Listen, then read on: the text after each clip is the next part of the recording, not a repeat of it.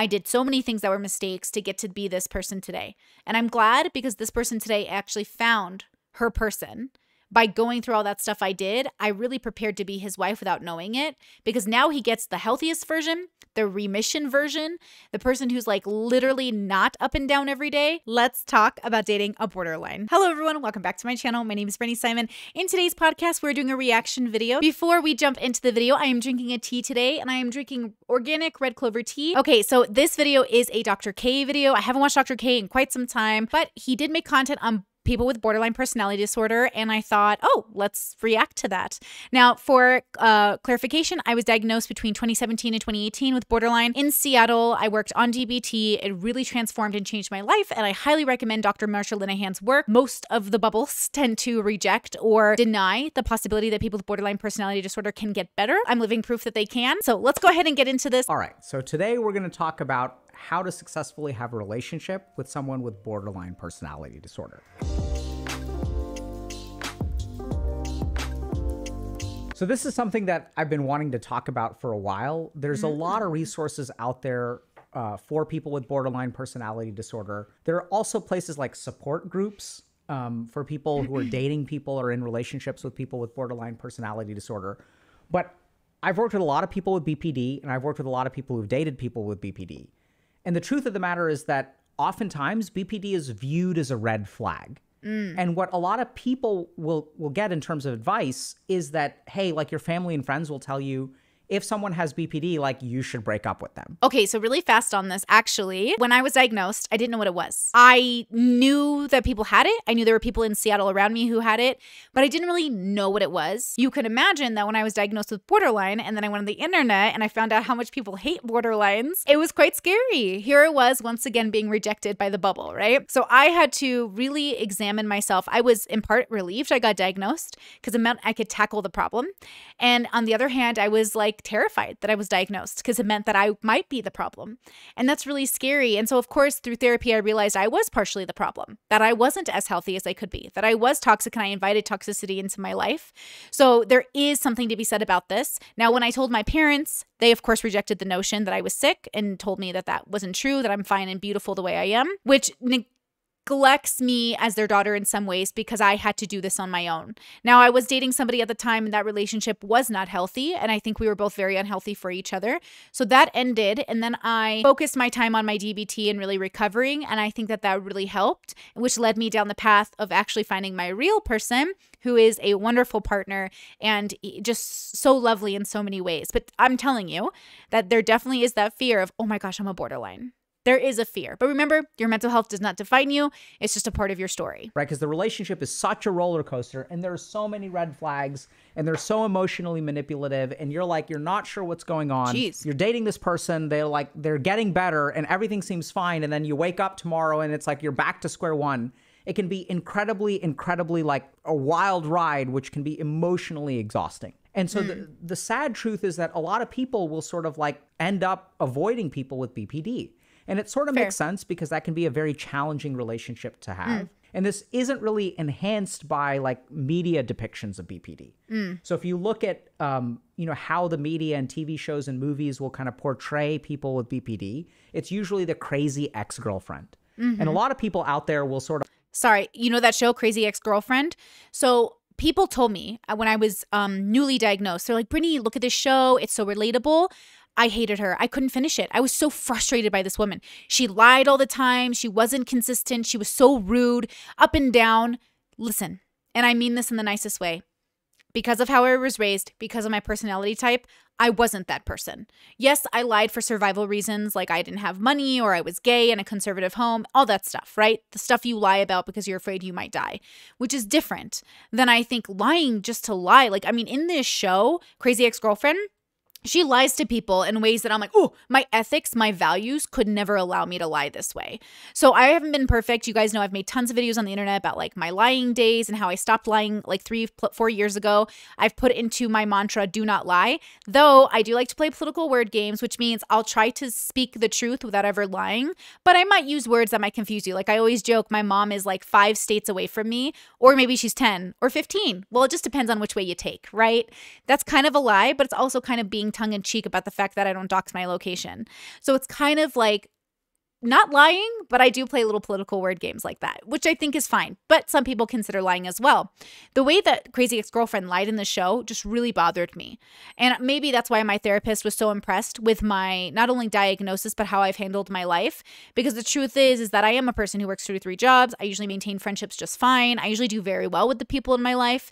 But at home, in private, I was losing it. In private, I was self-harming. In private, I was crazy. In private, I was definitely suffering. And so getting this diagnosis helped me suffer less, and it helped me not cause inconsistency with my friends and family. I think the worst part about my friends and family experiencing my borderline was probably my flakiness with my friends and my emotional irregularity with my family. So I have a tendency to only feel triggered by people that I'm very, very close by. Everyone else feels indifferent to me, but I will say that because I was triggered by someone close to me, or because my borderline was out of control, I would then flake on my friends and I wouldn't tell them why. I'd just say, like, I don't feel like it. I'm not feeling well. But I was really spiraling at home alone. They just didn't realize that. Sort of like, they'll have a crazy ex-girlfriend who was like, was one hell of a roller coaster of a relationship. And so this is, I think, really important because people with BPD actually do get better.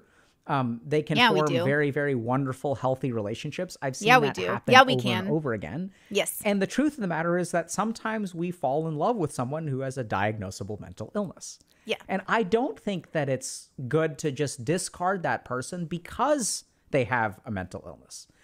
It's understandable, and I know it's a lot to ask of a person to carry that burden. It's like when you meet a wonderful ex-military soldier who has PTSD, that can be really hard. It's like dating somebody who has borderline, which often the trauma occurs in childhood, and it's hurtful to borderlines, I think, to hear that we might be unlovable when something bad happened to us when we were kids. And because of that, now we're unlovable. That's really difficult. But you can get better. You absolutely can. You 100%, I believe in you. You can get better. Even in those moments where you're spiraling, remember that. You absolutely can get better. You can have a whole life. I am living proof of it. I have a whole functional life. I'm the breadwinner in my family. I'm consistent with my job, with my relationships. I'm honest and transparent with my partner. I'm telling you, you can get better, 100%. So the first thing to understand about dating someone with BPD is chances are they will get better. So the research suggests that 35% of people with BPD will actually be in remission at 1 year. That was me. That was me. Oh, that's me. Yes. Okay. So I got diagnosed in late 2017, 2018. And within like a year or two, I think it might've been up to 2 years. I'll give myself a little bit more. I did hit remission. Yeah. I've been free of any problems basically since I would say late 2019. I basically like came out of my real funk and contextualized my life with DBT in the background. And yeah, that makes me so happy because guys, I was suffering for most of my life.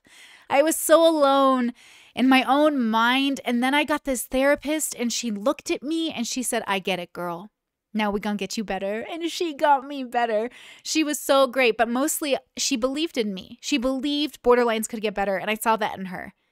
And I owe her my life. I really do.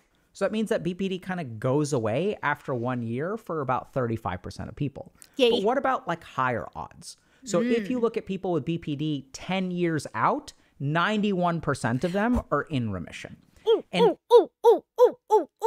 We love this. This is great news. Because if you Google borderline, people hate people diagnosed with borderline. Kind of like hating people diagnosed with anything. It's hard. But if you're in this category of person, doesn't matter. You can get better. Don't let the world, who has never had your lived experience, convince you you are unlovable. You are absolutely capable of getting better. Let's go, Dr. K. They actually hit a 99% remission rate at about 16 years. So what that means is that a lot of people will think that if someone is a crazy ex-girlfriend, if they stay with that person will remain crazy for the rest of their lives. And this is what you have to put up with for the rest of your life. But the truth of the matter is that for the majority of people, BPD actually resolves. And the way that it resolves is by having oftentimes a stable relationship. And so the reason these people get stuck is because there's kind of too much to handle, too much of a roller coaster. They get dumped. And then like the whole cycle kind of repeats itself. They feel more insecure. We'll kind of get to that.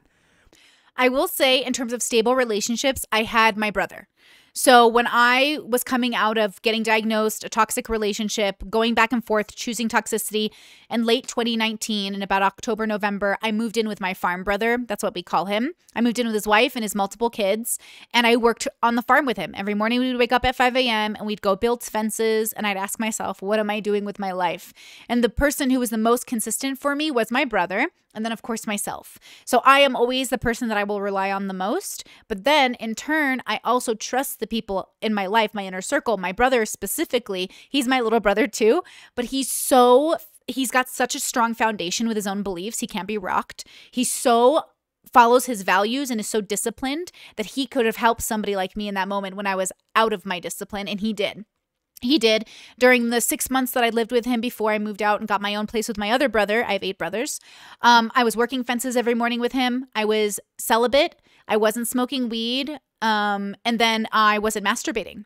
So, because he's religious, he wanted me to refrain from those things while living with him. And I tried my best. I kind of smoked weed once, but he knows about that. And I masturbated twice, which he knows because we're very close as like a family. We all talk about these things very casually now. So there was a challenge to be had, but it was one of my greatest 6-month periods because it challenged me. It gave me consistency. It gave me support and love and a family and everything I needed. But also it helped me really face myself. And during that time, my friend was also dying of cancer, and I took care of him while he died. And I was there, and I had to call people and say, like, he's passed now. I had to tell his wife. I had to tell my brother. And so it is one of those things where when you go through something outside of yourself, but also to find yourself, I think you have a great opportunity for growth. So that consistent relationship might not have been romantic for me, but it was my inner circle. It was my rock. It was my brother. And still to this day, my brother is the person I call if I'm ever feeling like, oh, am I regressing? Am I not in remission? Oh, am I out of recovery? So I usually call him and say, hey, like, do I sound kind of like not myself? Because he knows the Brittany that I am, the real Brittany, this person. And then he knows my borderline Brittany. And she is different, you know? But the first thing that I want to tell you is that if you're in a relationship with someone with BPD or you have BPD, that the good news is that actually, like, 99% of people are actually okay after about 16 years. Yay. And 35% of people are better after 1 year. So it kind of, paces out that way. So the second thing that we have to talk a little bit about is the gender breakdown in BPD. So about 75% of people who have BPD are women. And this is part of the reason why I think they're characterized this way in movies and like TV shows and stuff. Our media portrayals are usually focused on women. And there's like some amount of like truth to that, right? Because the majority of people who have BPD happen to be women. Some recent research is suggesting that the ratio is actually closer to 1-to-1 or 50%. And today what we're going to talk about is some of the examples that I'll use will be sort of focused on a woman with BPD because that's most of the experience that I've dealt with. P.S. I don't know if this is true, and maybe if you guys know, you can leave it down in the comment sections below. I heard a little rumor on the internet that a lot of therapists will diagnose NPD patients with BPD. Because the people with NPD don't want to admit they have it. So they'll diagnose them with borderline, so they'll get some help. And I do wonder how much of a borderline's reputation is associated with NPD, but also NPD are real people with real problems, and that is a real diagnosis, and they need help. So I'm not here to say that people with NPD can't be helped, but it is interesting the reputation each mental health diagnosis can get. Insurance in America can be hard. I paid mostly out of pocket for my therapy for my DBT. I think I got like $20 off a session, which when you're paying $140 an hour or for 45 minutes, it's saying something. I don't know if this rumor is true. I heard it from the internet, and the internet lies. So, but there are absolutely cases, and we'll touch on these as well, where men can have BPD too, and those can be really challenging relationships. Okay. So don't give up hope. You don't have to dump them. We're not saying that you shouldn't dump them if that relationship isn't right for you. But I want to tell y'all first and foremost that having BPD, even though it can be a red flag, does not mean that it is an insurmountable problem in a relationship. So let's move on to understanding a couple of the core features of BPD. The first thing to understand about BPD is that these people have difficulty with emotional regulation. So if you look at the brains of people with BPD, they actually suffer more than the average human being. And how can you say that, Dr. K? Like, oh my God, like, isn't all suffering equal? How can we compare suffering? Like, everyone is entitled to suffering. Yes, that's true. Everyone is entitled to suffering. We shouldn't compare suffering. But You can actually do brain scans on people with BPD. You can Cool, I didn't know actually study their reactions in their brain, and what you discover is something that's really interesting. So the amount of time that it takes the average person to feel a negative emotion is like, let's say, somewhere between 5 and 30 seconds. People with BPD feel negative emotions more rapidly than people with normal brains. They feel those... Sorry, I want to read this. People with BPD feel emotions more intensely than neurotypical people, and this is provable via brain scans. So I have been wondering if I'm allowed to call myself neurodivergent, because I have been using that word, because I think borderline does, if it's a perceptional issue, then you do have some sort of divergency in your neurotypicalness. So I do identify as a neurotypical person, but this made me realize, like, okay, good. So Dr. K is agreeing, right? That if people with BPD feel emotions more intensely than neurotypical people, that's because they're non-neurotypical, right? Like, is that neurodivergent? Is that what that means? I know neurodivergent is like a pop psych term, so I'm not sure. But I do think that people with borderline are just different. Like, I do process things differently.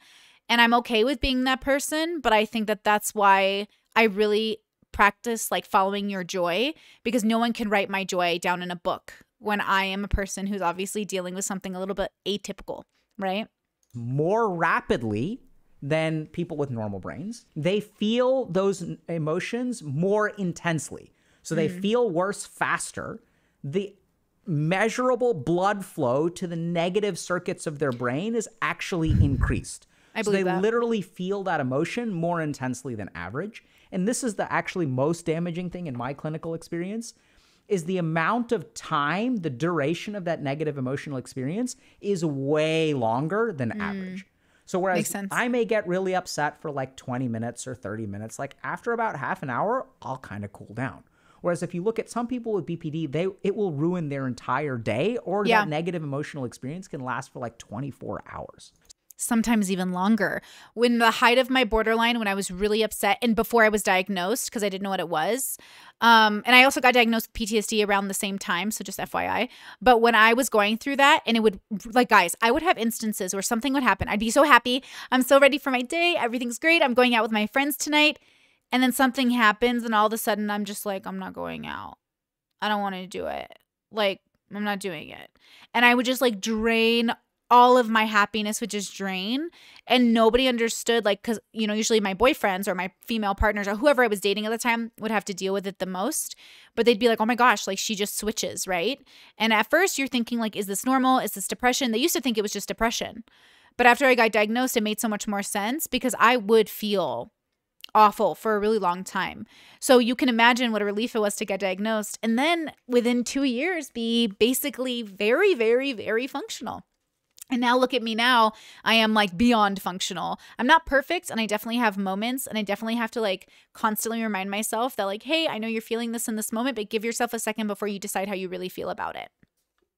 So this is something that's really important to understand, because there's going to be a high amount of emotional activity in their brains. The second thing to understand about BPD is that the way that they feel about themselves is highly tied to the way that they are treated. So if you look at the core problem of BPD, in my opinion, this is kind of my take as a psychiatrist, it is a sense of self that is not well developed. So what does this kind of mean? This means that, let's say that I have like an opinion of myself, right? I believe, hey, my name is Alok. I'm like kind of like a decent dude. I'm not perfect. I'm not terrible.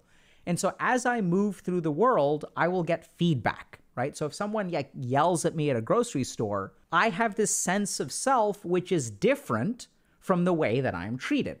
And so that provides me with resilience. If someone calls me a piece of crap, I'm not going to believe that, because I have an internal sense of self. Similarly, if someone walks up to me and is like, hey, you are the greatest thing since sliced bread, you are the Messiah, you are beautiful, you are amazing, you are perfect, I'm actually not going to believe that either, because I know, hey, like I'm flawed just like any other human being. So in the case of BPD, the core problem is that their sense of self isn't very well developed. So they're not as resilient. An underdeveloped sense of self results in hypersensitivity to the emotions around them. As resilient to other people's changes. And so they become hypersensitive to the changes of other people. The third really, really core feature to understand about BPD, people with BPD have a huge fear of abandonment. And okay, so really fast, wait, before we move on, so to think about like my identity, I will say I'm a person who my whole life, again, people have always told me, oh, Brittany, you should be president. Brittany, you should do this. Brittany, you should lead us here. Brittany, you should be a spokeswoman for this. Brittany, you should,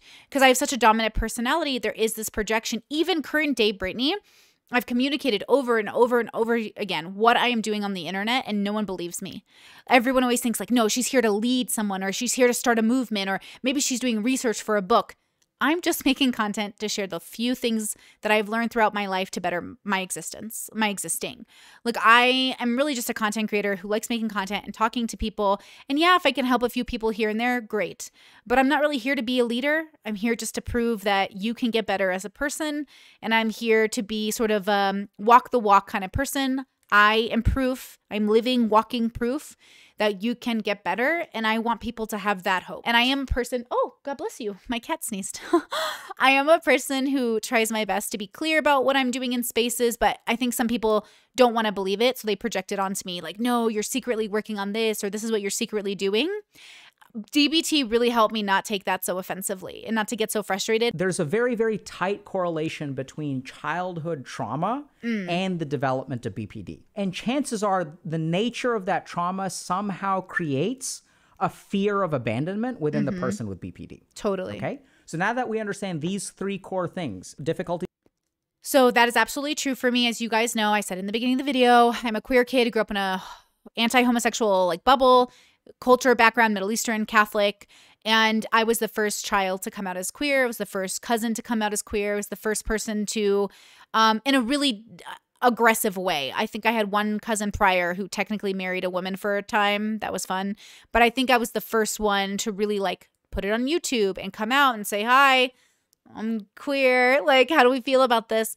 It was quite a big deal. It's still something that gets talked about today. And then my mom and dad have 10 kids. 3 of them are queer. So if you look at the diagnostic criteria for BPD, like you literally look at like how we diagnose BPD, one of the core features of the diagnosis is a pattern of intense and unstable relationships. If you look at a normal relationship, it'll be kind of like a bell curve in terms of emotional experiences. So most of the emotional experiences that you have with your partner will be like kind of mediocre, right? Like you're like cooking together, you're doing dishes, maybe you'll get into a little bit of a fight. Life is pretty normal with most people. The thing is, when you're dating someone with BPD, those relationships can be more U-shaped. So instead of most of the experiences being emotionally in the middle, they're actually emotionally at the extremes. You know, the experiences that you're having are like really, really wild. It's like, oh my God, on one day, like this relationship is intense and it's beautiful. It's amazing. Oh my God, we're like so in love. And it's like, so like, oh my God, this person is the one. We spent 72 hours together and we didn't spend a minute apart. And it was like, oh my God, it was like all the movies. And then when you leave on Monday morning and you don't answer a text, it's like, oh, whoa, now we're suddenly swinging to the other end of the pendulum. What is wrong with you? Why don't you text me back? Like, I thought we had something real. I thought you were the one. I thought you meant it when you said you loved me. Like, they'll say all kinds of like really nasty, emotionally manipulative, toxic stuff, right? And then you're like, oh my God, this is terrible. And then y'all meet again. And then she starts crying and then you feel terrible and you're crying and then you got. Okay, this is really funny because like in my 20s, I did date also people who had like a lot of childhood trauma, people who were kind of toxic, but people who were going through it. And I had this dream that we would date each other and we would build each other up like my parents did together over 30 years. And we would be like the strong power couple. So I always dated people that I thought were like very unique and like personally driven, but only came to find out that they were less personally driven than me. And I'm a very personally driven human. I'm actually incredibly like self-reliant and resistant to the world. I tend to just follow my goals, like make a goal and complete it. First adult relationship in my early 20s with my girlfriend. She was making more than me at the time, but I always made more money. I always did like 2 to 3 jobs. I've always been a hustler while having relationships. But yeah, like one time she and I were supposed to have a date and I had dressed up and I looked really cute and we were going to go out and it was going to be really cute. And we were poly at the time because I did poly for 10 years in my 20s. And she said that her boyfriend needed her attention and she chose him over me. And that would have to be something that I consent to. That if I was going to date her, then her primary would get focus. And I went crying to my friend's house, my guy friend's house. I have like 3 guy friends who are all brothers who live together. And I went to their house and I cried on their couch. And I just was so upset. And they're like, you look hot. It's okay. Like she lost out, blah, blah, blah. But what I really came to realize in that moment is that, no, I kind of need to be someone's priority the same way I want to make them a priority. So I kept dating people and I tried to do different kinds of relationships. After her, I dated a guy monogamously for 2 years. That was hard. That was weird. That was different than I wanted. He was also vanilla. And that was difficult in many ways. And then I dated another person who was more poly and kinky. And then we tried that. But that didn't quite work because we had different values and goals and like our ethics were different.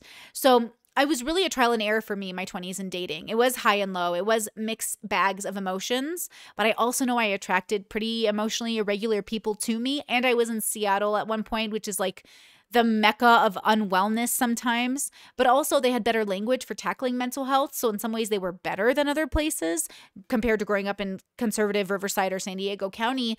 Like you're given more options in Seattle at least, but then everyone is sick and everyone does have a diagnosis, so it's quite difficult.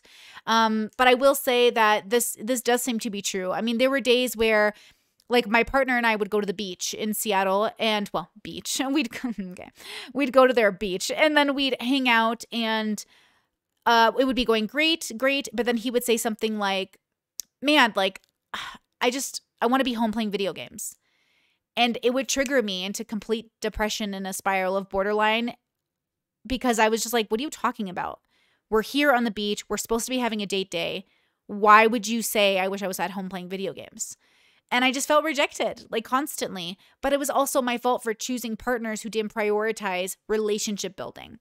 Something I learned after leaving my parents' home that I never realized is not everyone is family focused and not everybody is interested in really harboring or curating really healthy relationships. A lot of people just want to stay the way they are and date someone who likes that person.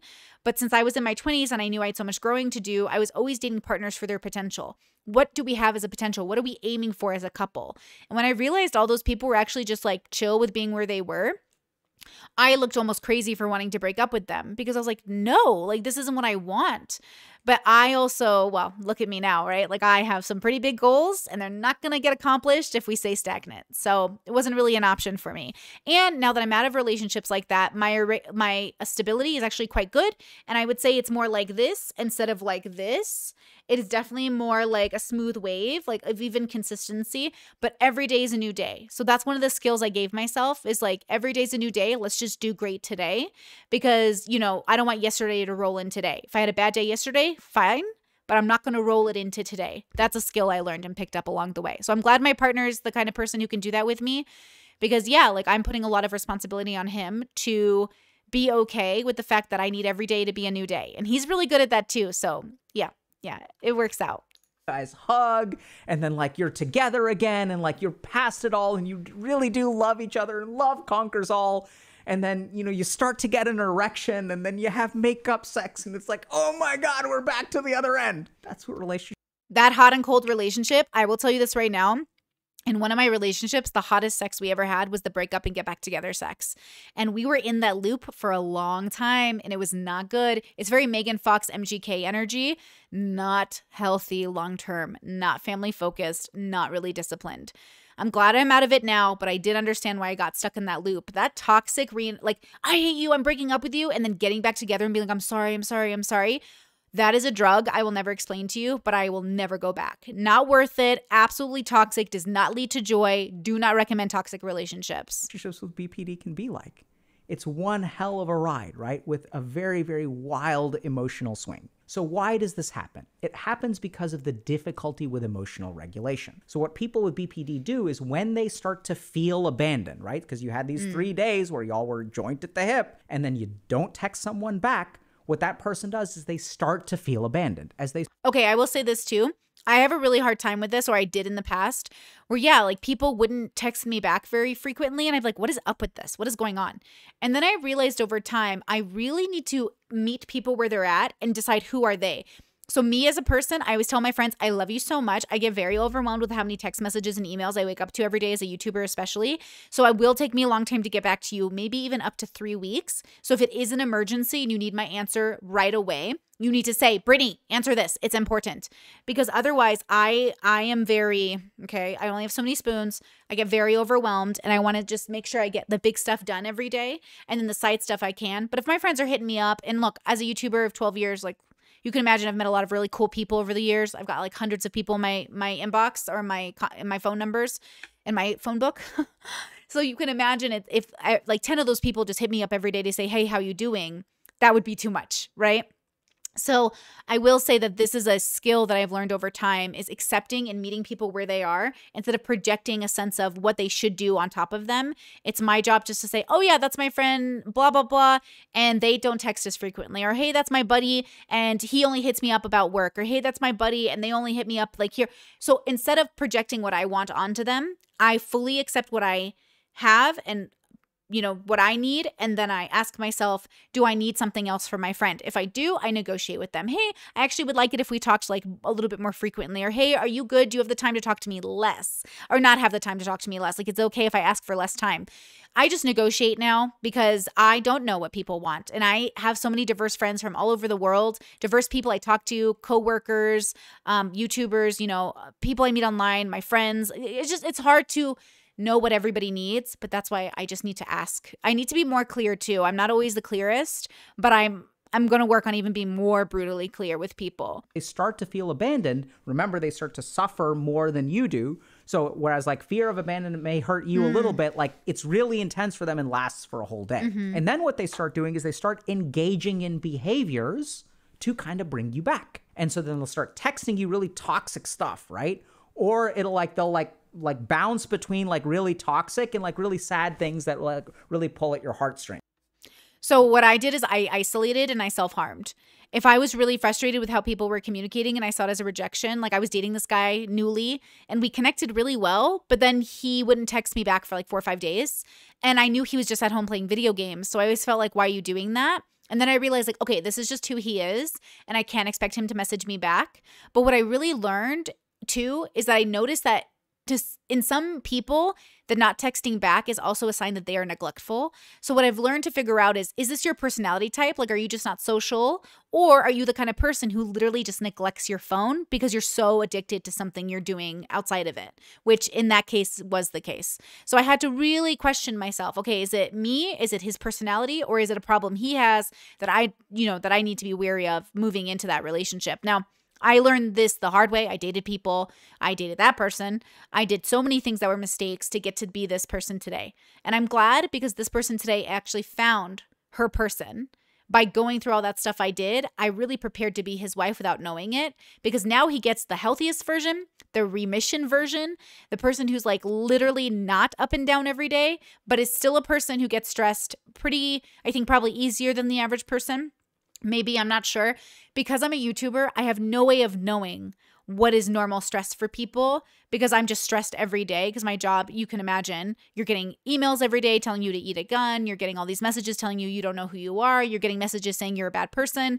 So you just have to be very self-aware of, yeah, you're going to feel stressed. This job can be stressful. So, make sure you communicate with your partner to give them some sort of consistency. I'm so worried about my partner that I'm always like, are you okay? Are you okay that my job is stressful? Are you okay that I'm up and down? Are you okay?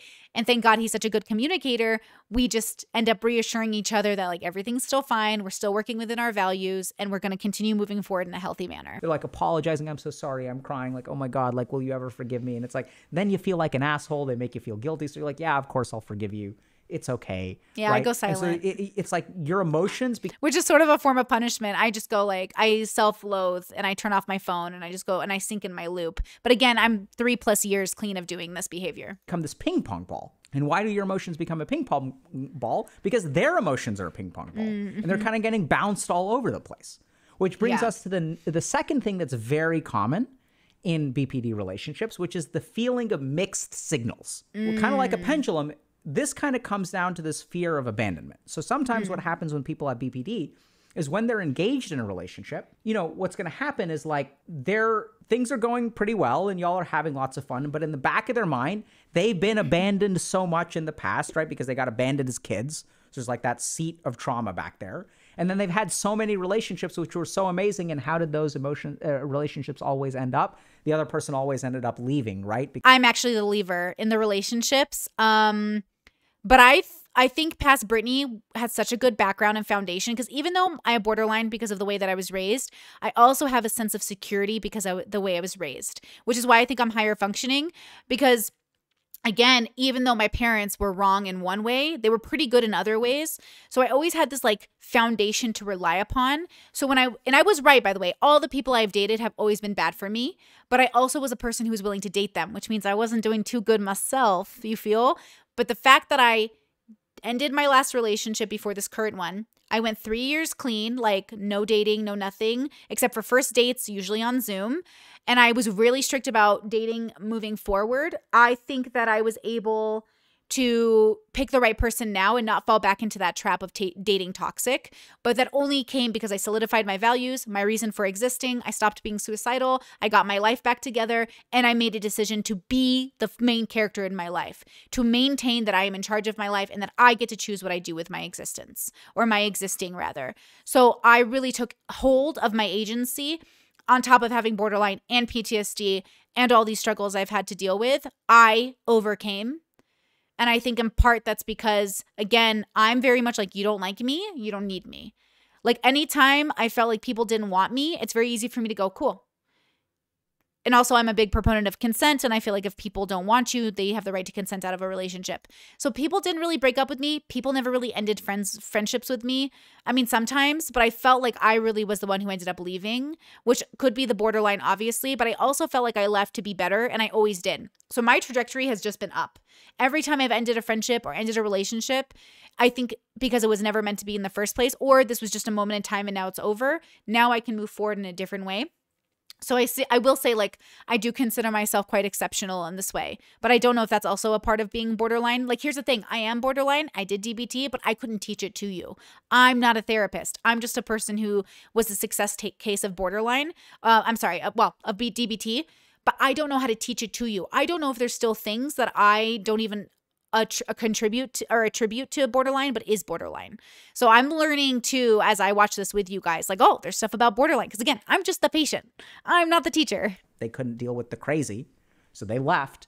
And so each time someone can't deal with the crazy, it traumatizes them further, increases the fear of abandonment. So now what they know, they're going to... Sorry, I do have obviously trust issues, or I did more in the past. I used to have like 100 walls up to keep myself safe from people. But what I realized is that I didn't need to do that. I needed to become a person that needed to have one privacy wall to be appropriate in boundaries, but I didn't need to have all these walls up. I didn't need to pretend that I was so special. People didn't need to get to know me.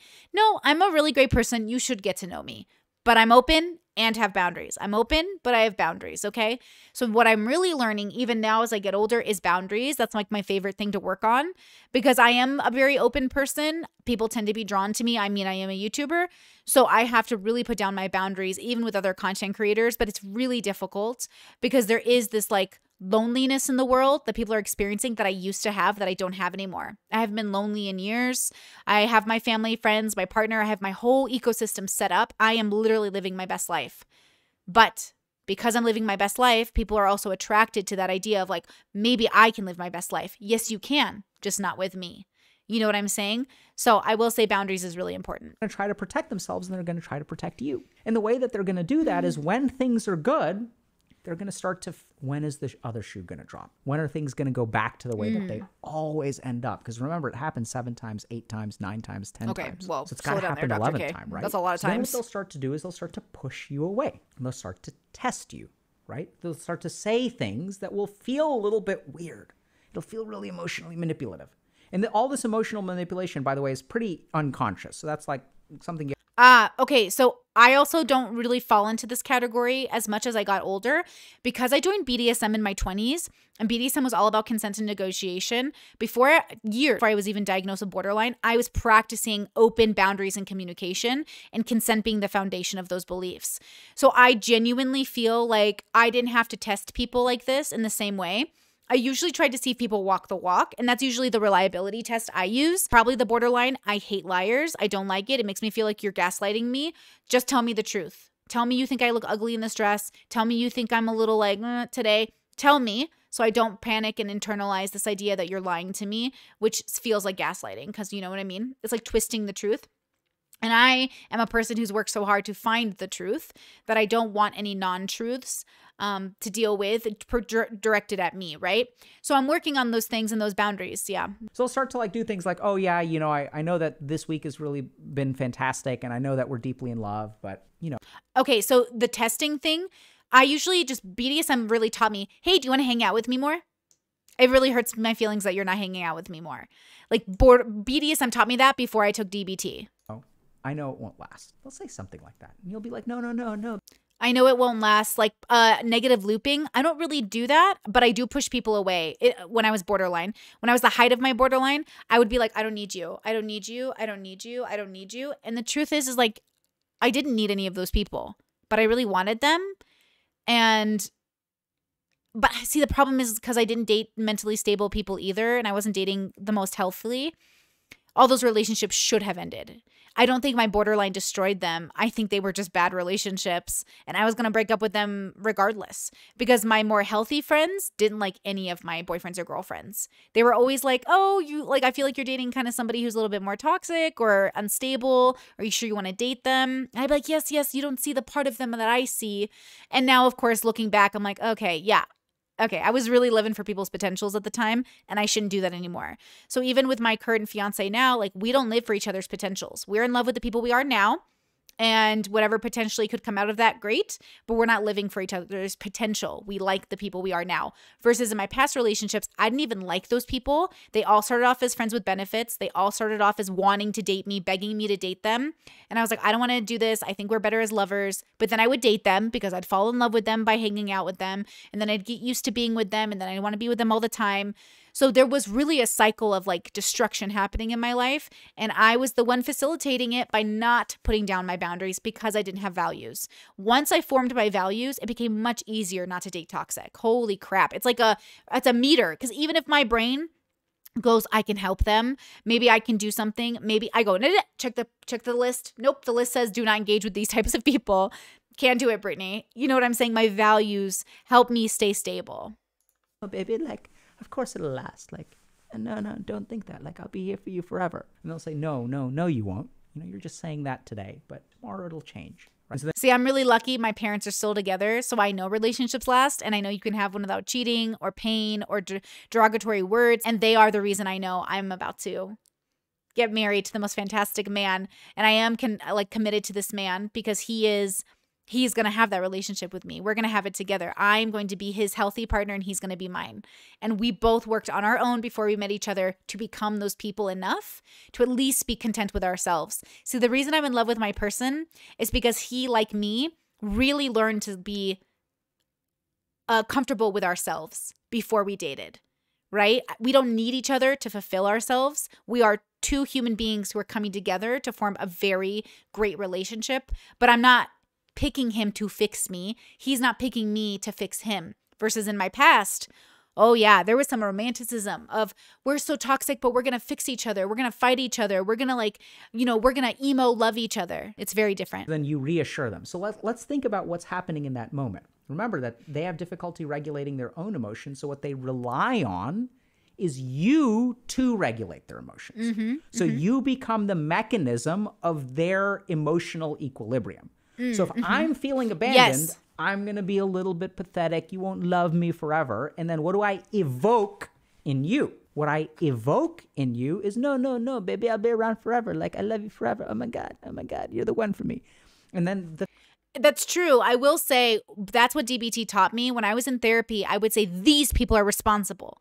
And then because like they were the ones pushing themselves into my life or like contributing to my irregularity. But then I realized like, no, I'm the person who's in charge. Wait, I can choose who's in my life or not in my life, which is why I created especially a hierarchy for my time of friendship. You know, how much loyalty can I give a person? How much time can I offer to a person? How much am I supposed to sacrifice for a person? These were conversations I had to have with myself because I didn't have any boundaries, right? With if somebody called me, no matter who it was, and they're like, I need you, I would go help them. But maybe I didn't get enough sleep. Maybe I got in an accident that night because I was helping people I shouldn't have. Maybe they dragged me down into their crazy because they were never getting better. But I wasn't perfect myself because I wanted that from someone. I wanted someone to come rescue me, which is why I was dating older people, which is why I was experimenting with different people. Because I was like, are you going to help me? Are you going to help me? Oh, no. It was a therapist all along. That's what I needed. And then I needed myself, to rely on myself for my emotional regularity. So once I got therapy, I stopped relying on the people around me to keep me in check, and I relied instead on myself. The fear of abandonment goes away, right? That's great. You fixed the problem. It's beautiful. And now, though, something subtle has happened. So now you start to bear the emotional burden of their roller coaster. You're not only managing your own roller coaster, now they have made you responsible for their roller coaster. And you've been a willing recipient. And so then what happens is they'll start to push you away, right? They'll say it the first time, you're like, yeah, baby, I love you forever, babe. And then a week goes by and they're like, oh yeah, you're going to break up with me. I'm like, no, I won't. And then a month later, they're saying it again and again and again and again and again and again and again. And it can manifest in other ways too. But they start to push you away, start to do things that kind of piss you off. They start to pick fights. And then you're like, fine, you want me to leave? I'll leave. And so I don't have this relationship with my borderline. I'm too fragile. So like this, I have seen this in people, but my borderline doesn't manifest this way. Mine's the opposite. Mine is like, hey, if you have time, do you want to hang out on Saturday? And they're like, yeah, I do. I'd really love to. And I'm like, oh my gosh, yay. And then if they're like, hey, I can't make it, something else came up, I'm all like, hello, darkness, my old friend. They've ditched me again. Like, I am the person who's like, hey, do you want to like hang out maybe? And then when they're like, yes, but then they pull back, then I'm like, I feel like abandoned, or I feel like, oh my God, I did something wrong. Then I started to ask myself like, oh, why are they canceling? Why are they moving dates? And then I realized like, oh, they must have a good reason. And once I realized people had a reason, it made everything easier. Now, I might not like the reason, I might not agree with the reason, but people have reasons for doing everything they do. And so I'm just trying to be a person who radically accepts that everyone is doing what they think they need to do or that they are doing, and then I have to decide how to react to that. So instead of personalizing it and making it like, oh, they don't want to hang out with me, so they created an excuse, I just tell myself they had their own things to do. Now, some people in social bubbles do make up excuses because they don't want to hang out with you. So what I started doing is giving people a reason to get out of the commitment, because I didn't want them to feel like they were obligated to hang out with me, because it feels worse if you say you want to hang out with me and then you don't. That feels worse to me than if you just say, oh, Brittany, I actually don't want to hang out with you. I'd be like, cool, thanks for letting me know. Consent. But if people say, yes, Brittany, I want to hang out with you, and then ghost me or don't hang out with me, that feels 1,000 times worse. Like 1,000 times worse. So I think I have the opposite thing, where I give people so many reasons to leave the relationship. Like, you can leave, that it might feel to that person like they should leave because I'm telling them to, but I'm really just trying not to suffocate people with my desire for them. So this is what's interesting, right? Is I was diagnosed with borderline, but I don't have this experience. I could ask my family and friends to double check with them, but this doesn't feel like something I would do. I think I did it the other way, but I do think the way I did it before, like the opposite way, was still a reflection of my borderline. I just don't think it's this way, which is interesting. So you get fed up and you walk the door. Now all of their fears have become self-fulfilling. True. And so then what they do is they activate a completely different circuit. Which is reeling you in. So now that they are actually being abandoned, there's the fear of abandonment, and then there's the actual abandonment. And when they start to become abandoned, they activate a whole other set of survival mechanisms to pull you back, because, oh my God, now it's happening. The sky is falling. Everything is falling apart. Engage emergency techniques. DEFCON 5. And so now they completely change their tune. I'm so sorry. Will you ever forgive me? I'm such a piece of crap. I can't believe I did this to you. You deserve so much better than me. Please tell me anything. I'll do anything, I'll do anything to bring you back. And by the way, my life has been so hard and you're so perfect and I love you so much. Right? Damn, this is kind of sounding like people I've dated now. And I'm like, did they have borderline? Here's the problem. Most of the people that I date or am around don't want to get diagnosed. They don't want to go into a therapist's office and find this out. But now that he's describing this, I'm like, was my partner also borderline? And that could have made a lot of sense, actually, given his background. But I didn't at the time, I didn't think about projecting that diagnosis onto him. So that's the thing, right? Is like, there's so much toxicity in bubbles and people's lives that I'm not always sure, is this mental health or just the way you were raised, right? Like, I've seen this in a lot of people in different circles in different places around the world. Like, I see this when you visit like people's homes and their auntie comes over and the way she talks is like, it's kind of like this. Like, I've seen people fight in front of me, family members, cousins, like friends of friends of friends. And I will say, like, it is always a question. Is it mental health or just a toxic upbringing? Is it dysfunction or is it an actual illness? Like, that's always the question. Right? And this is when we get into a third thing that kind of happens. We'll table that for a second. So then what happens is they engage in all of these behaviors. They'll go full speed ahead on whatever they can do to bring you back. Anything you want, anything you want, anything you want. Just come back, just come back, just come back. And so they say, I've changed. Babe, I've changed. I'll do anything for you. And then you come back. And now you're here again, right? So all of those survival mechanisms disappear. All of those reeling you in mechanisms disappear. And now the fear that you're going to abandon them again happens again. And then they start pushing you away, pushing you away, pushing you away. And so this cycle repeats over and over and over again, and people get fed up with it and they're done. The third thing that people with BPD do is something called splitting. Remember, it's not the bell curve, so most people aren't normal. They take that and they shove people to the sides. So they idealize some people and they demonize other people. This can cause real problems in treatment situations, especially like inpatient situations. I will say, like, so this was a problem that happened with my parents and my inner circle. So again, unless you're in my inner circle or very close to me, I don't really feel like my borderline impacts people. It mostly impacts me, and then it impacts people because I might flake or something. But, and again, I've been in recovery for over 3 years, so it's a little different, but my parents would have this. Some days I would like idolize my parents, and then I would like demonize my parents. And I think they had it worse. Or my mentors growing up, I really idolized my mentors and put them on a pedestal. And then I would have to remember to humble myself because they're real people with real problems.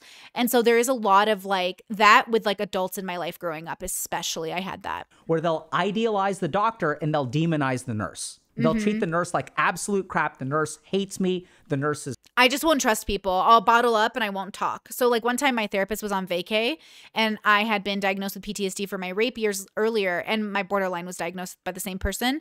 And when she had to go on vacation for something, she gave me to a guy therapist. And I just like I bottled up when I was with him, and he's like, hey, Brittany, do you want to work on your DBT steps? I was like, I don't know. And like, I just demonized him. I was like, I was so angry. I was dating a guy at the time, and I was like, I'm so mad they gave me this man. Why did they make me do therapy with this man? But he was the nicest man ever. He was so sweet. I just didn't want to be treated by a guy at the time because I was having problems with my rape, right? So I think I did this even with my therapist. She was so great and wonderful because she understood me. But like that guy therapist, I was like, no. But that's, a combination of the PTSD thing and the borderline. This is pathetic. I dislike the nurse. And oh my God, the doctor is amazing. The doctor's cured my trauma. Like, you're the best doctor I've ever seen. And oh my God, I just wish the nurses were a little bit more like you. And then as a doctor, you're like, what do you mean by that? And they're like, well, they're so cruel to me. And what they'll try to do is they'll split. So they'll idealize some people, they'll demonize other people, and they can create conflict because now the doctors are getting mad at the nurses, right? Because the doctors are like, oh my God, the patients with BPD are like, you're so amazing, you're so awesome. And then you go and you're like, hey, we need to talk about this patient and the way that y'all are treating them. It's really inappropriate, the way that y'all are not behaving with compassion. And then they create conflict. I will say, this is why I think I was higher functioning, because I went to my therapist and I said, hey, I really understand this guy is doing his job, but you cannot give me to men anymore. I said, if you're going to go on vacation, I need to see a woman therapist because I cannot trust a guy right now. But I will say I had a hard time realizing how I couldn't face men at the time. I went to women's support groups. I tried to hang out with just women. I had a hard time even hanging out with my partner at the time, which I'm sure was very hard for him. But it's like one of those things where I was self-aware enough to tell my therapist the next week, like, you need to put me with a female therapist because I'm going to unreasonably lash out at this male therapist just because he's a man, which is not okay, right? Of course, I'm over that now. But yeah, at the time, what he's saying right now is relatable to those instances. What does that idealization look like in the relationship? And now we got to pause for a second, right? Because when you date people with BPD, or when you see these like crazy ex-girlfriends, on like TV shows and stuff, or crazy ex-boyfriends. You got to ask yourself, like, and everyone asks themselves, right? Why on earth are we dating these people, right? Like, why would you ever date a crazy chick or a crazy dude? I don't get it. It seems so toxic. It's such a roller coaster. And that's because they do not understand what it's like to be idealized. Because for this person, oh my God, if you have any iota of insecurity yourself, dating someone with BPD is the best thing in the universe. I am very positive towards people. I do shower compliments, but I think that's my mom instinct more than my borderline instinct. I'm not really relating to this video as much. Interesting. This is why people with BPD always end up with narcissists, by the way. Not always, but many times. Statistically, there's a correlation. A trope. Because what happens is they idealize you. They're like, oh my God. Oh, that is true. Okay, no, I take that back. I remember when I was, oh my God. But to be fair, coming from a religious bubble and then meeting amazing people who are poly and BDSM, and it was like the greatest time of my life, that felt so good. But then I realized how toxic everyone was, and then it kind of killed it for me. And that's why I left. But it wasn't the BDSM, it was the people. So at the time, I was meeting these amazing people who were blowing my mind about like, Brittany, do you know you can just like date people who are like multiple people? And I was like, poof. They're like, Brittany, do you know like there are people who are just like totally gay, like cool with gay people? And then I would idealize the idea, like, look at these people and how they're living their life. This is what I need. And then every time I got it, I'm like, this is not making me joyful. This is not making me joyful. This is not making me joyful. Because I thought it was the people or the idea I needed, but really it was the knowledge that I had the freedom to live life how I needed within my joy that I really needed. So yeah, okay, this is relatable. Yes, sir. Yeah, I would definitely idealize like the people in my life until I realized like our values were out of sync. And then I was like, oh, I don't understand what's happening here. For those 72 hours, you're so amazing. All my previous boyfriends have been so terrible. Okay, I haven't had that many previous partners. I'm actually, like I said, I'm very self-loathing and self-isolating. So I've had 3 adult relationships. The 4th one I'm marrying. And then I had about 8 sexual partners, not counting all the boobs I've motorboated. So like even with sex, I wasn't promiscuous. My therapist asked me that. She goes, do you have a lot of sex? I was like, not really. I mean, I've had foursomes, I've had threesomes, I've had BDSM parties, I've been to orgies that I didn't participate in. I've done things, but not really. I was considered quite a prude in those circles because I was like, don't touch me. Nobody get near me. I'm very like, I had a lot of trust issues. So I have more of a isolated borderline. I think they call it quiet borderline, right? Like that's, I say I think because I don't know what's real and what's like pop psychology. But my therapist specifically talked about like different variations of borderline. And so that's the thing. If you look at my medical papers, it just says borderline personality disorder. It doesn't like say which kind.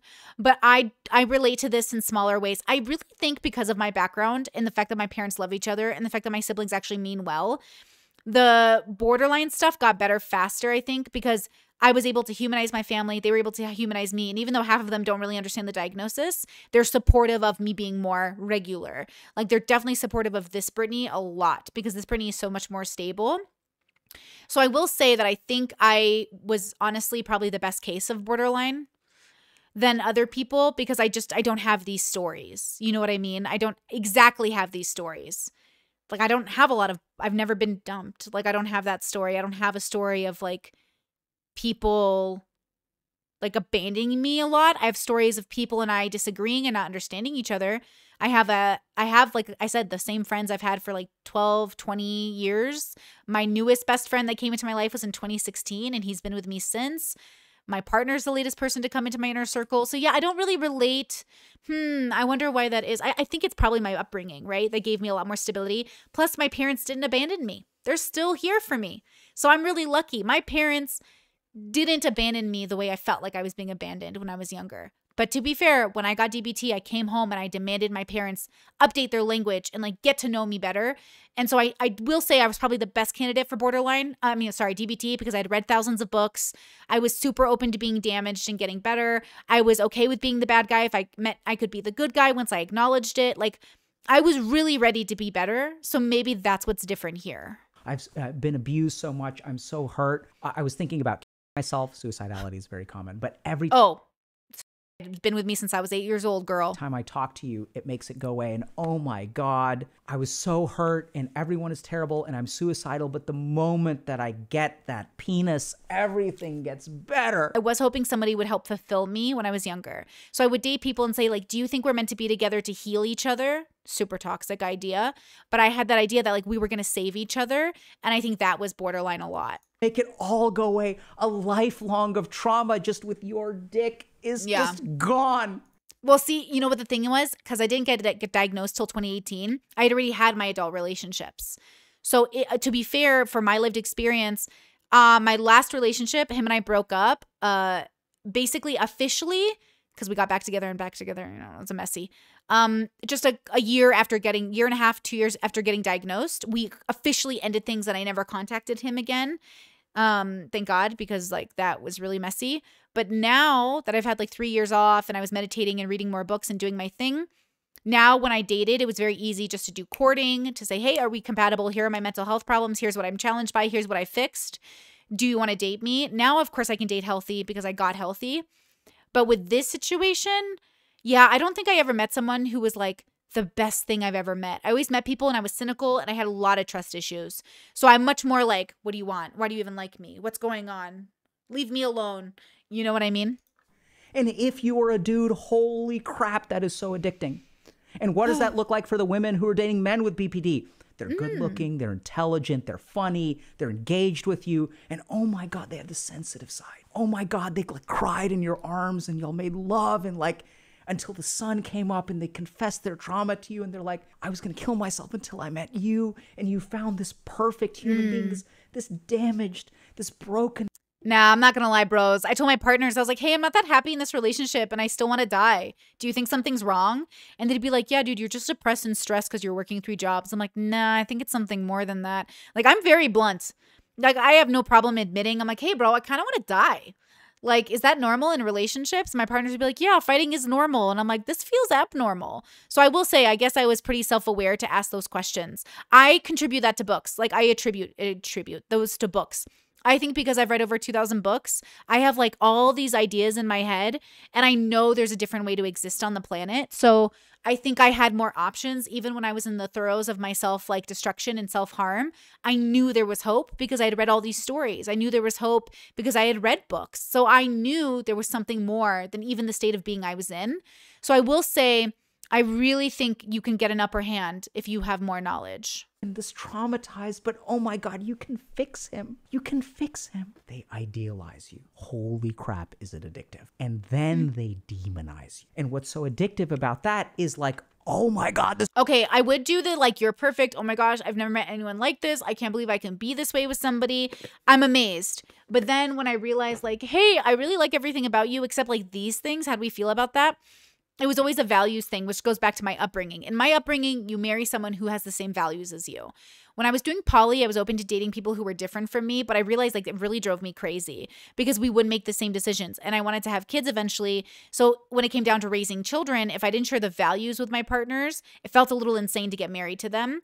So I will say that was really difficult to navigate. And now that I'm monogamous again, it's much easier because then my partner and I are teammates. And if one of us is out for the count, that's okay. We can like be there for each other. But yeah, I don't think I could ever do poly or open again just because of where I'm at in my life. To maintain stability, I really need to be with someone who can see the world like I do. And I just met one person on this planet who does, and that took 33 years. So the next thing that we're going to touch on, so this is kind of an interesting aspect, is when we talked a little bit about, you know, they don't have a strong internal sense of self. What that can sometimes look like is people with BPD are really good at playing chameleon. And remember that their own emotional state is kind of like a mirror of what you feel. So if you're angry, they're angry.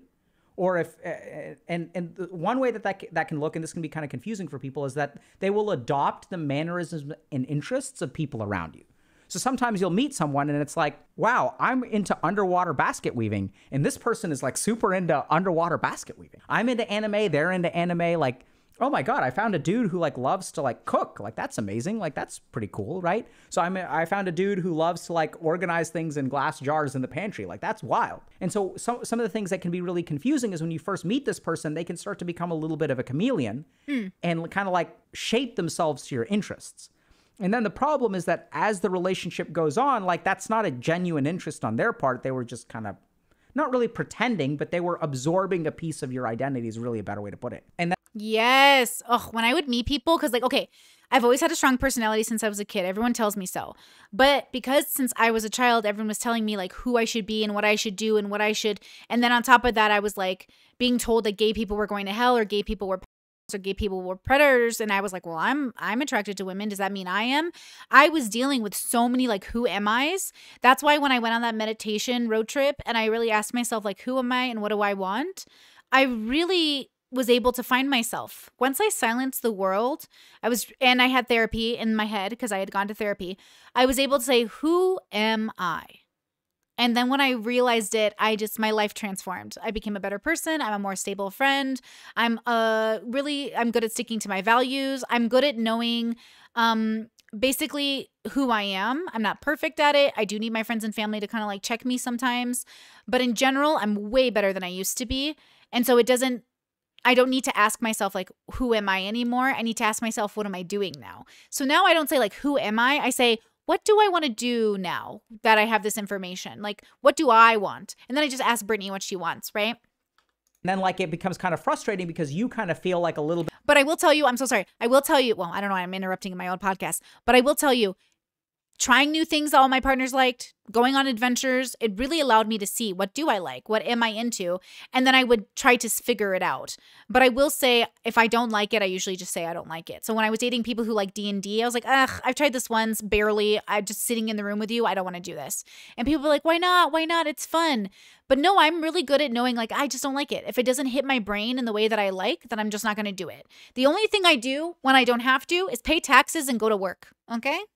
Bit led on, you feel a little bit deceived. I don't think the deception is intentional. It's just people with BPD are a little bit like a mirror where they like what you see in them is what they see, right? So they start to become a little bit of a reflection. Now, if you're listening to this, my mom would always say, oh, Betsy, you go to someone's house, you come back with their mannerisms. And it's true. I always do that now too. I hang out with people and then I start talking like them. And like, but the thing is like, there's something funny about everybody I meet. And like, you almost want to be like, oh, that's cool. I wish like, that's a fun thing about you that is just yours. And it makes me like, think of you when I mimic you. Like my brother loves Abba and Preach. And so we'll be like, this is a sickness, mental health. And like, we'll all joke around.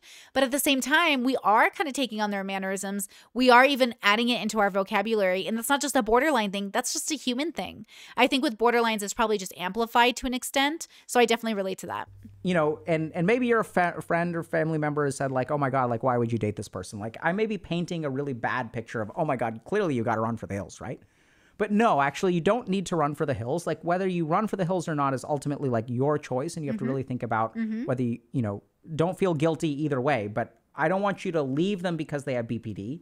But I don't want you to stay with them because out of guilt. My hope is to educate you. And if you decide, hey, I really want to try to build a relationship with this person, I want to try to help y'all understand this as best as you can. Okay, so how do you succeed in a situation like this? So the first thing is don't give up, okay? So like I shared at the very beginning, BPD is something. Man, my partner is so lucky he's meeting me after therapy because yeah, I don't think I could have dated him when I was not before therapy because I'm really a different person. I mean, I'm not exaggerating to you. In my 20s, I was like, I'm a bottom. I want to date people who like are older than me or have something they know about life. I only want to date people that are dominants. Like I was really trying to seek out sort of a mentor / partner, which was inappropriate, right? Like different jobs. But as I got older and I don't have that anymore, now I'm more like, hey, this is what I'm doing with my life. Would you like to join me on an adventure? Or hey, would you like to combine lives and combine adventures? It's very different now. And he really is getting the best version of Brittany, which I'm so grateful for. But I also think I'm getting the best version of him because he had to live out his 20s and then become the man that I would be attracted to now. And so now I'm a very different person. Like I'm dating for different reasons, closer to my age group, and I'm dating with a different goal in mind, which is stability, consistency, structure, family, healthy family relations, and of course, just a good life. Like I want to live a really meaningful, good life within my own understanding of what that is. And the other aspect of don't give up is remember it's a roller coaster. So what that sort of means is that even if things feel really, really, really awful, if you can kind of be neutral for long enough, the awful periods will disappear. And even if things feel really, really, really, really amazing, that'll kind of like normalize too. So in a bizarre way, the main reason that I would say don't give up on people who have BPD is because time is actually on your side. Yes. Things will naturally return to an equilibrium. So like you don't have to react to a particular thing, which is the core of the problem, right? Is they have all of these behaviors and we end up reacting to them. And then as we react to their behaviors, we evoke a whole different set of behaviors, a la Scorpion. And then we end up reacting to those. Yeah. So we're sort of felt like it feels like we're being like yo-yoed back and forth in this relationship. So as best as you can, try not to give up and remember that things will return to equilibrium. So the second thing that I would strongly, strongly recommend is that you do your best to set boundaries with compassion. So compassion this is actually really hard, but like people with BPD will interpret meaning in actions that you have that is not what you meant. So yes. Okay. But here's the thing. So this is what's confusing about borderline. This is what took me so long to remember through recovery. In regular life, if you don't have borderline, people will convince you that they said something that you're interpreting wrong. So the scary part is that if you have borderline and then you just deal with like personality types, you have to know how to judge if somebody's being authentic or lying to you, and then if it's your brain being the problem. So you can imagine as someone with borderline, when I'm up against somebody who's telling me like you're misunderstanding me, there is something to be said about language barriers, which is a thing that happens outside of mental illness, a projection issue, so maybe I am misunderstanding them because of my borderline, or third, maybe they don't even know what they're saying themselves. It's really difficult to know, which is why there's always this like, I don't know what's happening right now, but there's a miscommunication, right? I have this with like, even like people in my life, well, it's different now because we can sit through it and talk through it and I can say, hey, I'm kind of feeling like this is what I'm hearing, but are you saying that? But I also know and trust those people and it's consistent with their values that they'd be open and transparent with me. So there's something to be said about rebuilding those relationships. Because seriously, everything he's describing that is mental health is also just things regular people experience. Miscommunication, misunderstanding, miscategorization, or a lot of people hear things that you didn't mean. Find me a universal YouTube video where everyone understands the same message from the video. I just don't think it exists. So this is part of my work in philosophy and part of my work outside of recovery or within recovery, which is to say that there are love languages, there are regular languages like English, Spanish, and so forth. There is just physical language, nonverbal language. There is always a chance for misunderstanding based off of the bubble, cultural bubble you're in, or the bubble you're born into, or the bubble you believe in. Whatever you're choosing to filter people's ideas and thoughts through, that needs to be a good mechanism to filter people through. And that's what gets blurry is like, are you saying, you might be saying something you think you're saying, but you could be saying it to somebody. You know what I'm saying? It's confusing. So that's the hardest part, I think, of being mentally ill is you have to ask yourself, am I misunderstanding this reasonably or unreasonably? So for example, let's say I'm dating someone with BPD, they'll text me and I don't answer their text because I'm at work. They will feel the reason I'm not texting them is because I don't like them or I don't love them, or that could happen. Absolutely. Yeah. Especially if you have abandonment issues in general, it might be like, oh, do they not like me? Did I overstep my boundaries? I've met someone else. These are the kinds of thoughts that go through their head. And I know this because I've had tons of patients with BPD. And so what I do as a psychiatrist is try to help them understand that, okay, like you can have that emotional reaction, but the way you're reading the situation isn't necessarily. And so what we try to do is we try to set boundaries with them. Hey, I may not be able to text you at work, but you don't want to do it in an emotionally reactive way. And you want to try to do it as compassionately as possible. And the whole problem in relationships with BPD is that when we set boundaries, there's a lot of negative emotion associated with it. Okay. Funny enough, when people set boundaries with me, it's always helped me my whole life because I'm just like, I don't understand this rule. Like growing up Middle Eastern, growing up Catholic, growing up homeschooled, growing up specifically the way I did, you were always the weird one. So I am aware that my family does things differently. And yes, I met lots of families who are similar and lots of families who raise their kids similarly. But you can imagine I went to high school for 2 years, public high school, that was weird. And people all thought I was weird. I think a lot of them thought I was just like a weird kid in the corner, but I was also like, what is this world? Like, what am I facing? What are the rules? So even when I was younger, boundaries really comforted me. I actually prefer boundaries and I always have, but I didn't know how to place them on myself. I didn't know how to say, hey, this boundary's for me. I love you so much, just FYI. So my fiance, one of the things we do now, and this is of course post-therapy, so like You know what I mean? I'm able to say, baby, I love you. I have calls all day. I have YouTube all day. Hey, I'm streaming. I'll talk to you later. Also, if he ever wonders where I am, he can just check if I'm streaming, right? So he'll know, oh, Brittany's not messaging me back for this reason. Now, that's normal anxiety. So he's just a person without borderline who has normal anxiety. Hey, why isn't the love of my life messaging me back? Oh, she's probably busy. She's probably sleeping. I do the same thing where I'm like, oh my gosh, he hasn't messaged me back. And then I'll just check his Discord icon. Oh, if it's in like sleep mode, I'm like, oh, he's just like literally not available, right? We don't really call each other on the phone. We call each other on Discord or on Zoom or something if we have to. So there's like this idea that now I can see everything he does is just who he is. But I did discover and start discovering that even prior to diagnosis, I started to realize like, okay, I have to like figure out who people are to understand why they're doing what they're doing, because everyone does something that I think is weird. So with borderline, I feel like borderlines have a normal life, but it's amplified. So I feel a normal emotion, but it's just amplified, which is why it's crazy. But if you really just accept that it's the way it is, and you can say, oh, hey, I feel that like emotional a little like 10 times more than you. Can we talk about it? I also feel apathy and disdain and indifference 100 times more than the average person. So sometimes I won't even be angry. I'll be completely nothing. You mean nothing to me. I don't even know why you like me. We're not even, what are you talking about? I'll be that person, which is the opposite, but still I think borderline, right? Like that was all part of borderline disassociation. I don't know why you constantly text me. What do you expect? I can't text you all hours of the day. I have a life. And ooh, that is the worst thing to say, because now you have a life, and you have a life outside of them. And that evokes the fear of abandonment. It's happening again. And so it's this whole cycle and mess. So instead, what you want to do is set boundaries, but set it with compassion. Hey, I'm sorry that I wasn't able to answer your text. The truth of the matter is sometimes when I'm at work, I can't afford to be distracted. I'm sorry that hurts you. Man, I will say, because I'm career focused, I have the opposite problem where I'm like, hey, I love you. I hope you don't feel like I'm abandoning you, but I'm going to work for 16 hours straight and I'm not going to be able to message you.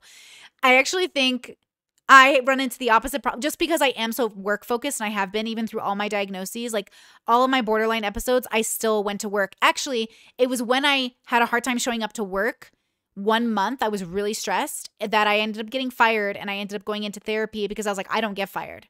I'm Brittany. Brittany doesn't get fired. Brittany works. So I will say I have this problem where I have to tell my partners, hey, I love you so much. But I also have experienced this where I'm like, hey, why aren't you messaging me back? So it is kind of ironic in a way. But again, I think because of the way I was raised, I was also raised to be considerate. So when you're considerate by upbringing, I think you are more self-aware. And I think that's a really helpful thing when going through mental health problems. I recognize that hurts you.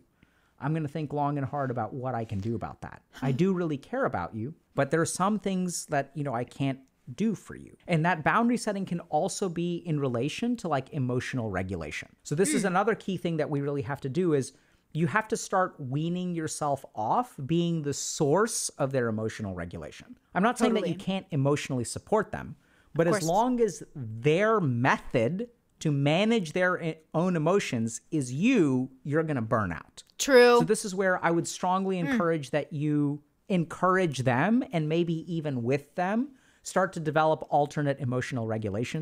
So this is great advice for somebody in middle. I would love for him to make a video. I guess you would need to make a video on borderlines and remission or recovery because like we're chilling.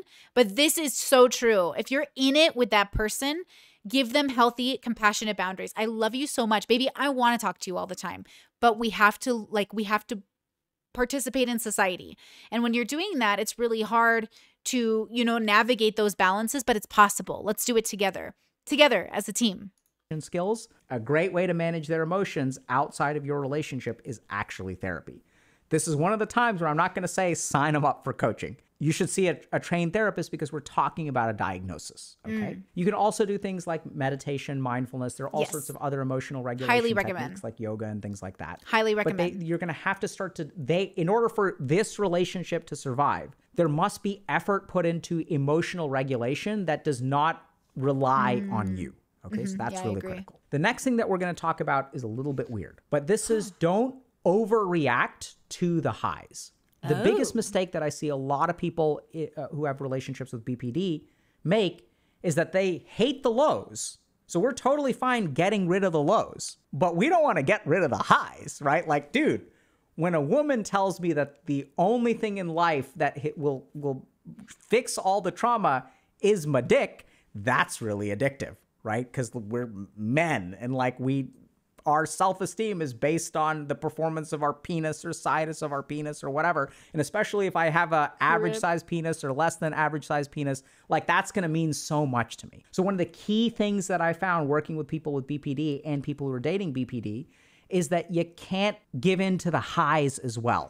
So you need tranquility from the highs and the lows.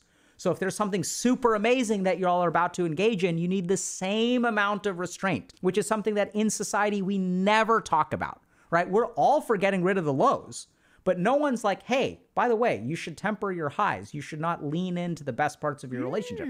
What? That's insane. But the key thing in BPD is that we don't want to be reactive, right? We don't want to follow the yo-yo when it's on its up. We don't want to ride the roller coaster all the way up, because as soon as we go all the way up, there's going to be a plunge. Right? So we want to stay as neutral as possible. The next thing that we're going to talk a little bit. Oh, I need much more information on that because I don't know if I understand that very well. I don't know how to relate that to my life.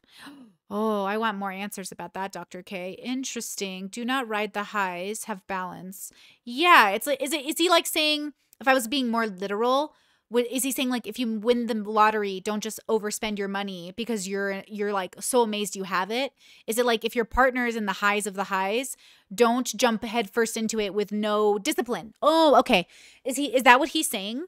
I feel like that would make more sense because if you have like an amazing thing happen, you also don't want to be gluttonous and abuse that amazing thing you now have because too much of a good thing is a bad thing. So is that what he means? Let me know in the comment sections down below, guys. Bit about is encouraging the dialectic. Yeah. So this is super cool. Okay. But there's one of the best evidence-based treatments for borderline personality disorder is something called dialectical behavioral therapy. Yes, ma'am. It's basically cognitive behavioral therapy. Dr. Marsha Linehan, baby.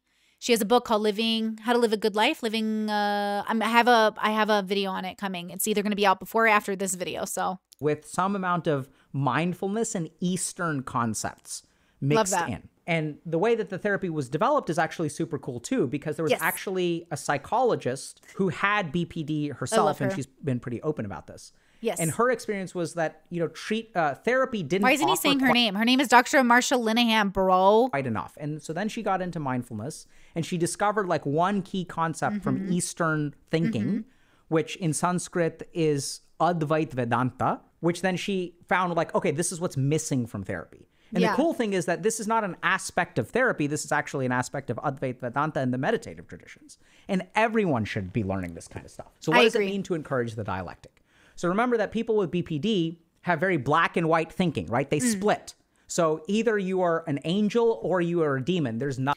This is one thing that is not as relevant in my life because that's why I'm on that path of radical acceptance of like people are going to people, humans are going to human, and I can't expect people to be perfect or a demon. I can't expect that.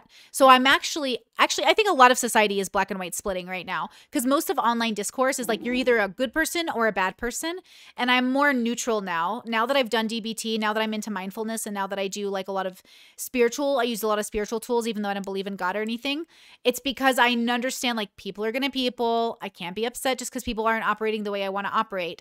Like I can't do that. I'm not allowed to think people are demons. So I don't. I just think people are good, but they do bad things, or some people aren't good, but those people are rare. Most people are good people doing things that I'm not a fan of, right? Like I said, we're all going to raise our kids different. We're all going to speak different. We're all going to be different.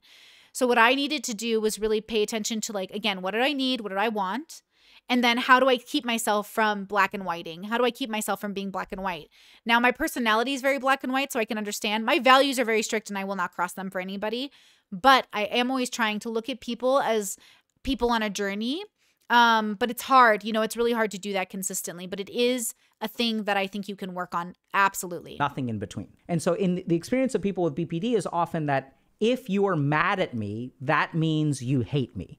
If you are mad at me, that means you don't love me. So they tie everything together. They cannot sit with the idea that someone is angry with me and loves me at the same time. I felt kind of.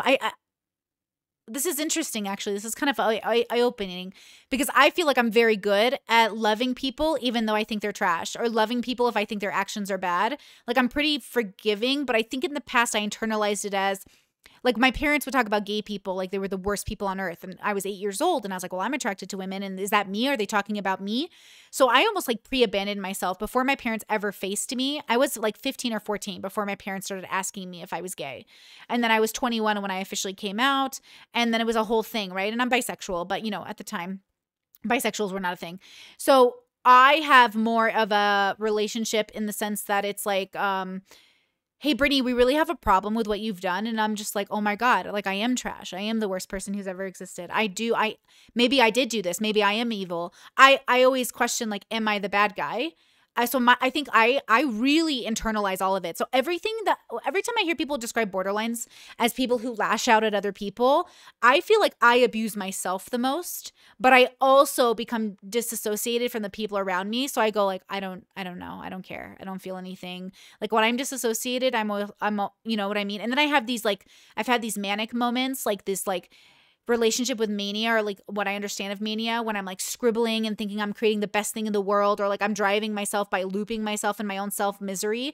Like, I'm alone for those moments. Again, I've been 3 years plus clean, but like, that's what's so interesting about this is he is describing behavior that I think has happened in different ways for me. So I will say, like, I've had this happen, but in a different way. Is anyone relating to this? I got diagnosed with borderline, but I am actually pretty good at this. Like, I'm extremely good at looking at people, and that's, people don't believe me. Like, even on the internet, people will be like, there's no way Brittany thinks I've done a bad thing and doesn't think I'm a bad person. And I'm like, why not? Good people do bad things all the time. But I'm on the other side of recovery, so I can't quite remember what it was like if this happened to me in my 20s. I wonder if there's content of me out there where I could look to it. But yeah, this is so interesting. So literally, the therapy that we try to engage in is to teach people that, hey, someone can be mad at you and love you at the same time. Absolutely. That someone can treat you really well. Okay, I think I projected this onto my parents. I would say, okay, now I get it. I think this happened with my parents. Because when I was in Seattle for 5 years, I didn't talk to my parents and I wasn't in my family. And I remember thinking, like, no, you think I'm like disgusting. So like, I don't want to hang out with you. Or you think I'm a bad person. So yeah, I think this makes sense though, because I projected a lot of my borderline stuff onto my parents, more than even my siblings, and much more than I ever did to my partners. Okay, yeah, this makes sense for me in relation to my parents, totally. And not love you at the same time. Because the sad truth is that oftentimes people with BPD will wind up in abusive relationships with narcissists. And those people will treat them well sometimes, but actually not really be invested in them, or will take advantage of them. So one of the key things that you can do in the relationship is encourage the dialectic, and even ask questions like, hey, if we're having a fight right now, what do you think about whether I love you or not? If we're fighting, does that mean that I can love you at the same time? Or does that mean... You know what sucks? Or you know what's weird? I guess in my situation, look, the people I dated in my 20s were learning. They were like lessons. They weren't my person. We weren't even that compatible, guys. Like 30 to like 60% compatible at most. My partner now, we're like 80 to 99% compatible. So to be fair, the problem is I was dating unhealthy people in my 20s, but again, I think those relationships would have ended even if I didn't have borderline, because we weren't ever meant to date. Now, I guess I don't have that lived experience of actually dating a really good person and my borderline being the reason we're not together. I've only dated people that were pretty trashy and that, again, they were like chronic liars, or they cheated on me. Like, I almost felt like I was so unlovable that I deserved this kind of relationship. Like, all I could get was toxic. So I will say I internalized my self-loathing into like, this is what you deserve, Brittany. You do deserve to fight every night. You deserve to come home to a partner who, like, you know, threw your shit on the driveway because they were mad at you. You deserve to come home to a partner that cheats on you. You deserve to come home to a partner that yells at you. My current partner, oh my God, I'm gonna cry. We were cooking together because, you know, we were getting to know each other. And I would like flinch in the kitchen and he'd be like, babe, what's wrong? And I'd be like, I'm fine. And then like I would do something wrong and he'd be like, oh, baby, don't do it like that. Do it like this. And I'd be like, I'm sorry. You know, if we don't have to cook together. If you want, we don't have to cook together. And he'd be like, Brittany, why wouldn't I want to cook with you? And I was like, I don't know. And then I realized like all three of my adult partners, when I dated them, yelled at me because I'm a loud, klutzy person. I'm very like specific, and I used to fight all the time about my partners with my partners in the kitchen. And cooking is my me time. It's my flow space. I love to cook. I love cooking for people. That's my favorite. I always love to take food to my neighbors. Like, I'm a big fan of that. But when I was in the kitchen with my fiance, he would say, "Hey, I'm not going to yell at you. I'm not going to hit you. I am not going to say you're trash. If we make a mistake when we're cooking, who cares? We'll just eat the burnt food, or we'll throw it away and we'll make more food." And that was something that I just so appreciate about him, because it's true. Like, I have a lot of like, am I too much for people? That's my fear. My fear is that I'm too much for people, or I'm not enough. But it's mostly that I'm too much. So when he says like, you're not too much, it's okay if you make a mistake making the pasta. It's not a big deal. And I'm like, okay. Because in the past, I would full on get yelled at, like just oh, bless you, Indiana. I would get stuff thrown at me. Like, I wasn't in good relationships. And that is, that was just a reflection of who I was at the time. You know what I mean? That I don't love you. And that's where you can have like a calm conversation, hopefully. And you can work at it that, hey, just because I'm mad doesn't mean that I don't love you. Just because I don't text you doesn't mean that I dislike you. Just because you keep on asking me whether I find other women attractive and I one time say yes, doesn't mean that I'm going to leave you.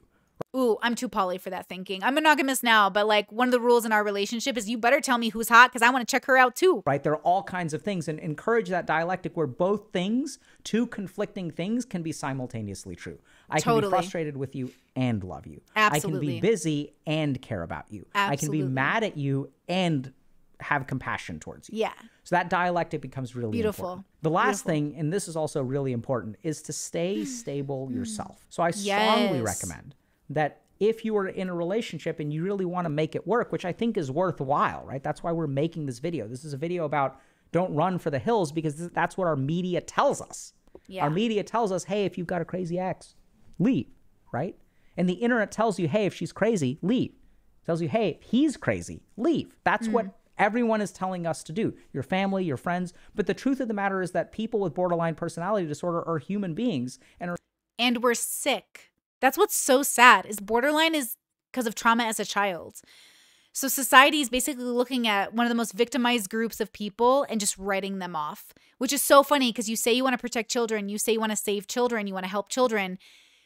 Think about all the adults that had something bad happen to them. So they've now occurred this mental illness. They now have this mental illness, meaning they're sick. And then the world is just like, ignore them. It's like so much for caring about children. Like, yeah, I'm an adult now, but I didn't choose to be this way. And I didn't even get diagnosed until I lost my job. And I was like, hey, something's wrong.